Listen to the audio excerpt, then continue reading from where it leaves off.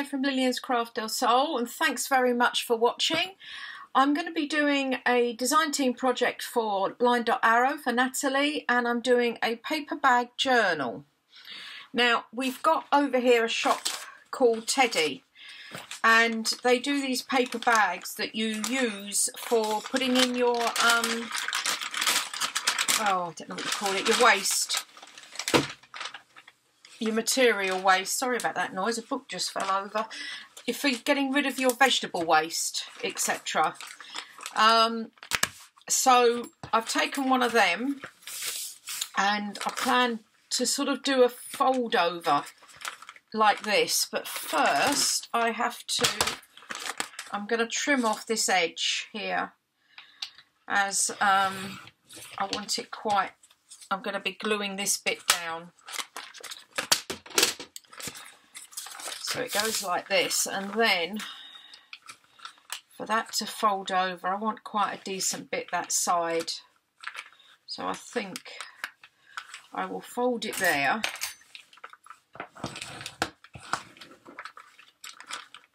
And I don't want to go all the way to the edge here. So I'm going to fold it, go in about 1/4 of an inch, I think, to there.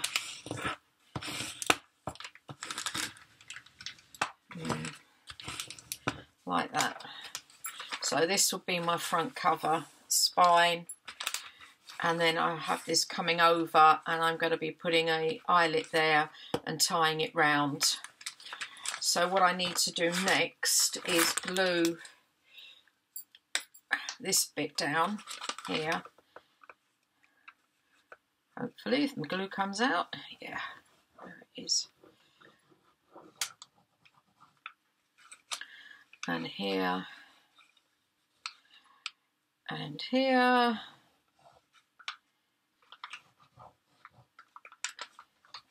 oops, there as well.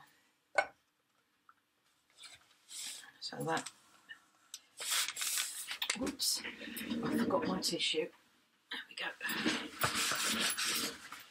There.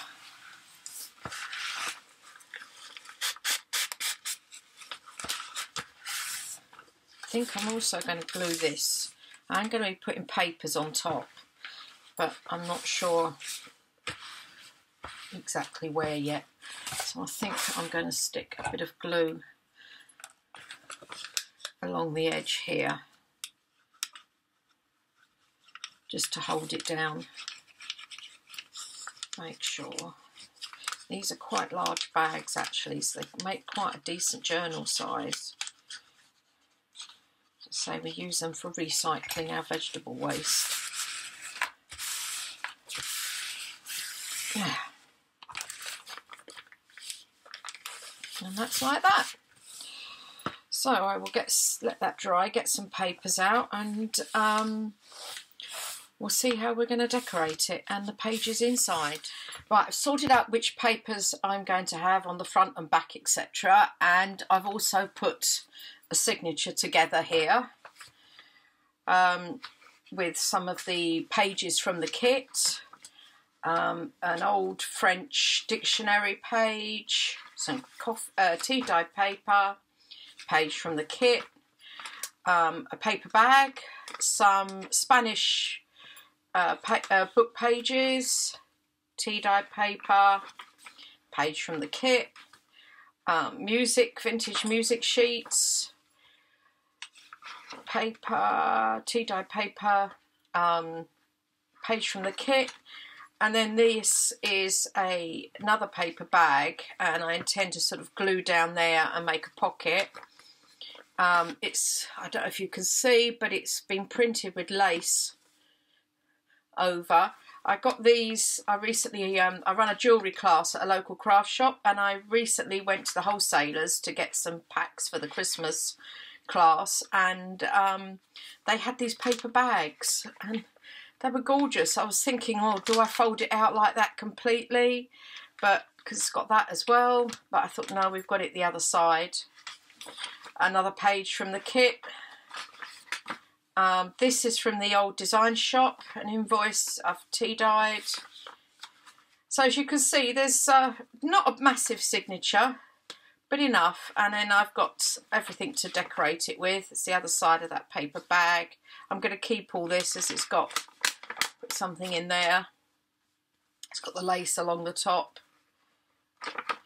Page from the kit, the music sheets, another page from the kit. And what I also plan to do is, on the white pages, is do some stenciling and gold splattering, which we'll do when I get to sewing this in.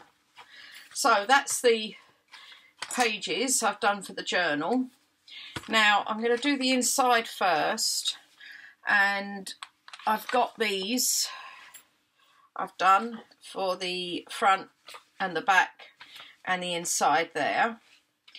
I've also inked the paper bag in vintage photo, as well as these sheets of paper, but I've also, along the edge, as you can see it's a bit darker, I've used coffee archival ink as well.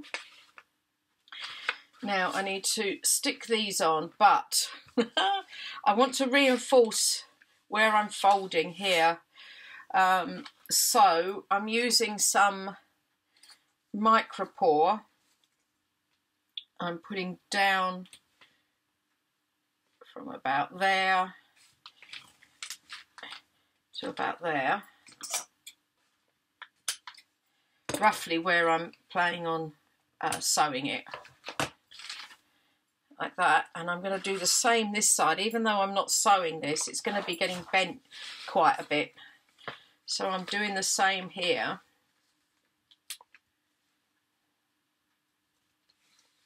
There. It's not quite in the middle. I did mark where it was so I could get the middle. There. And then down there.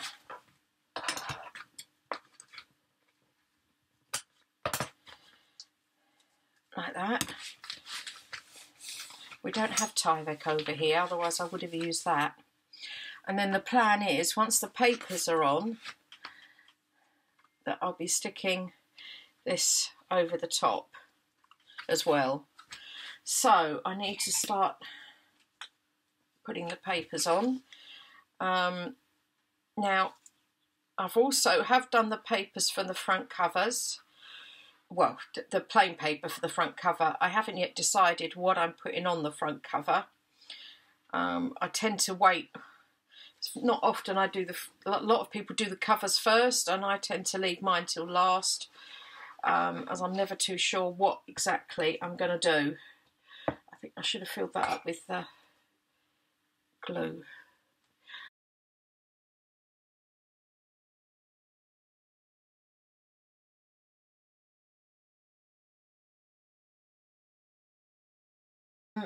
Yeah, I've done the papers and I've sewn around them. Now, I'm not very good at sewing at all.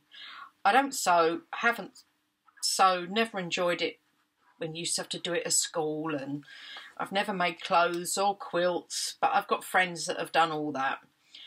And so I decided if I just wanted to sew paper, I needed a cheap sewing machine. So I bought a €50 sewing machine out of Carrefour. But unfortunately, it started off all right. I even went to a couple of sewing classes just to see, make sure I'm getting the tension right, because I just could not get it right. It would not, it would always be loose underneath. So I could never do tags, anything like that. Make sure that's not stuck there, and that's not. There, yeah. I could never do tags because it looked awful on the other side. Oh, the whole thing was a nightmare, so I just stopped using it. Anyway, a friend told me about a Spanish sewing machine shop. Lovely little old lady with her daughter who speaks English. I'm afraid my Spanish isn't good enough to start talking about sewing machines. Went along with my friend that does the quilting, and we had a look at a Brother sewing machine, which my partner ended up buying for me for Christmas. Oh my goodness, and it's so much better. The tension's right. It definitely wasn't worth paying the €50. That's going to have to go on Facebook for sale. Ideal for a kid, but not for if you want to do any kind of sewing. As I said, I wasn't too worried at first because I kept thinking, well, I'm just sewing paper. So I've done these covers that way around. Put that on there. Like that. The front covers, and I've sewn around them. Now, bear in mind, I don't sew. So, I'm not very even. As you can see, I've had go. I missed a bit there, so there's going to be something put on there. But this is going on the front here. Like that. I don't know what I'm doing here yet. And then this is going on the back here.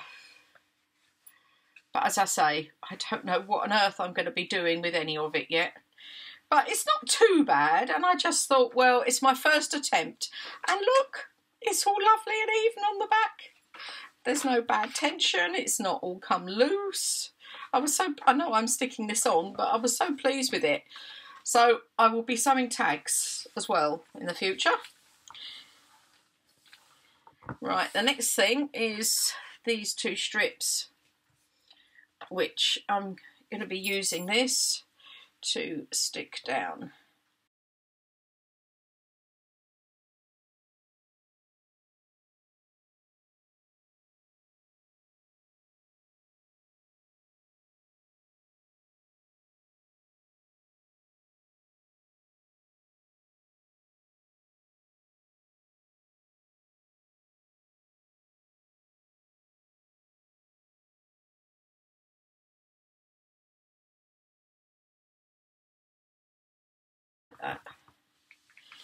Okay, so I need to let these dry and then I can put the front covers on.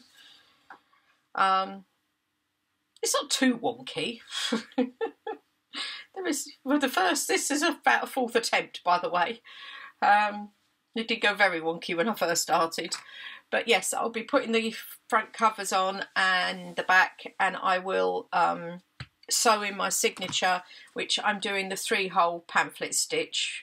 There's plenty of videos out there for you to see how that is done, and I think I've done one in the past as well. And then I'll be back with it all sewn in, and it's starting to decorate. Right, I've put all the front cover on and the back cover, and I've sewn in the signature with a 3-hole pamphlet stitch. I've left these because I'm thinking of putting some bells or some charms down there. So that's all sewn in, but I've also got these pages that are quite white. So I thought I'd use my metallic watercolours. These are Gansai Tampi. I got off of AliExpress, I believe, but they are in a lot of the craft shops. So I'm going to splatter some gold paint over the white page. I've already mixed some up. Now I've got two fan brushes here. Not sure which one I'm going to be using. Let's try the little one first. See how that works. And I've got another brush that I use like that. That's quite a nice fine one, isn't it? Right, that's quite a fine one. So I'll go on to the next page here. It's already got some splattered on it from my fingers. Oops. And I'm going to try the thicker brush. See what this comes out like. This needs a lot more paint on. I'll have to make some more up. Oh, that's interesting. Actually comes out a lot finer. Oh, don't know if you can even see that. I'm not sure. Get these out of the way. It's very, very fine. Not sure we're over keen on that anyway. Right, let's see if I've got any left on this. Yeah, I have. I can see it now. Okay, I will now go through the rest of the book and splatter and do some slight decoration, and then I'll be back with the final flip through of it. Okay, I've now decorated it all, so I'll just do a quick flip through of what I've done. I've bound it with some green ribbon, organza ribbon, as you can see here, and I have a little Christmas tree charm and some bells on the end there. Now I've used one of the journal cards for the front cover from December to Remember kit from LineDotArrow. Backed it with some Christmas music paper and some green material. I've used some red similar throughout. This is I got from a friend who used to do the, I don't know what it used to be called years ago. They used to get material and match it to your skin tone so you knew what colours to go and buy and wear. Anyway, she gave me a whole load of swatches, which was lovely of her. So this is a page from the kit.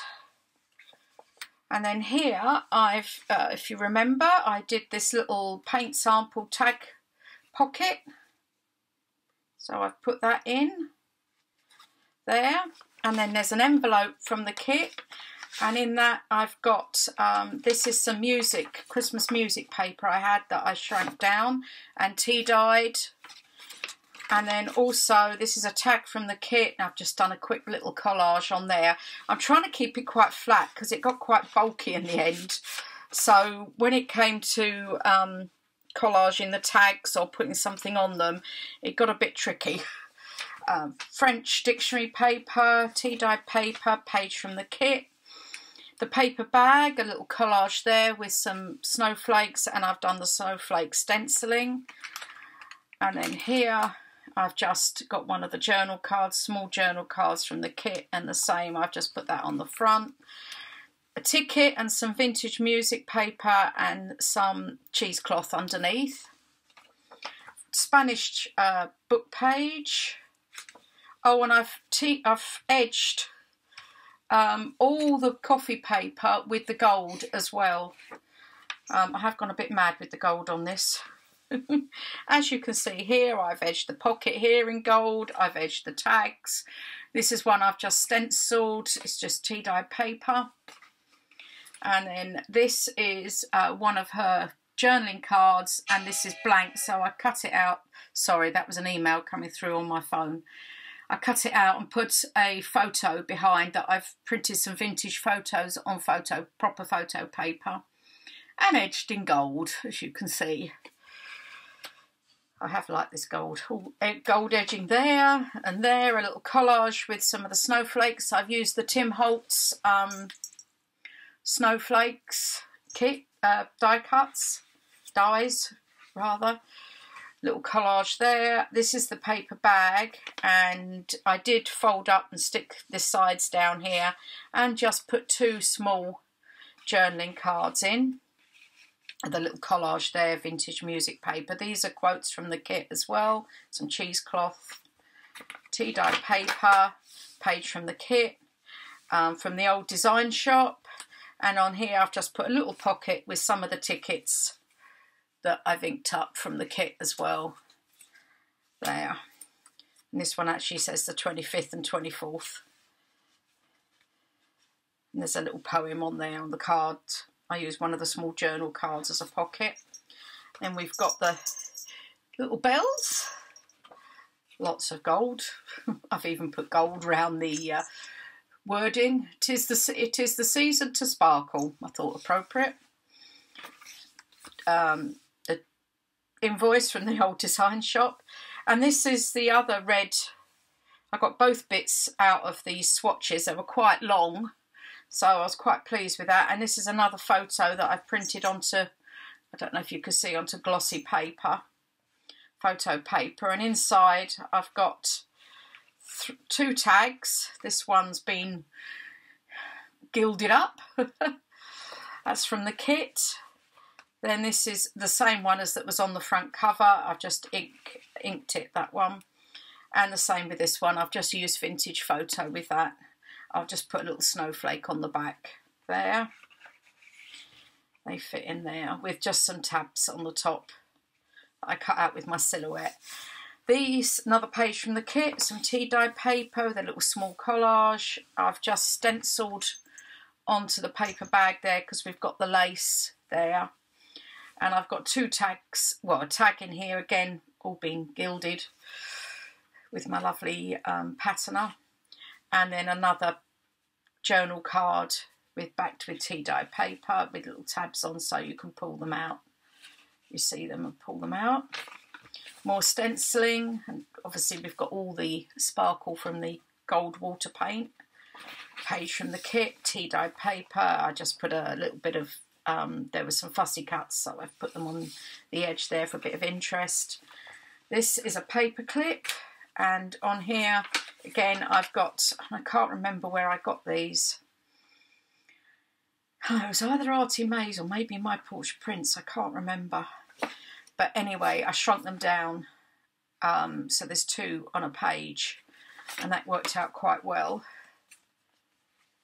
So I just did a paper clip. This is one of the circles that came with the kit, and lots of stenciling on here as well. And this is vintage music paper. Page from the kit, tea dye paper, the other side of the Spanish book. I've just put some snowflakes on. This is the other side of the paper bag with one of the little journal cards in, and a bit of collage on the back there. More stenciling. Page from the kit, the other side of the French dictionary, and on here I've just done a double pocket, and this is the notebook that I made in the paint sample notebook from two paint samples I've put in there. And also, again, another photo printed onto glossy paper, photo paper that I've got. And then two tags from the kit, both just inked. And I've used organza ribbon there. This was a scrap of material left over, and this is the sari silk as well. And then we come to the end. Folds over like that and does up. Oops, that way round. And goes around like that. And then ties up in a nice bow there, which I'm not very good at. I never seem to manage to get them even. Anyway, that's my design team project for LineDotArrow. I've done a few videos, smaller ones, but this was the one I was sort of aiming for, and the paper bag journal. Thanks very much for watching, and hope to speak to you soon and see you soon. Please like and subscribe, hit that like button, and thank you very much to anybody that has already subscribed. Thanks a lot. Bye.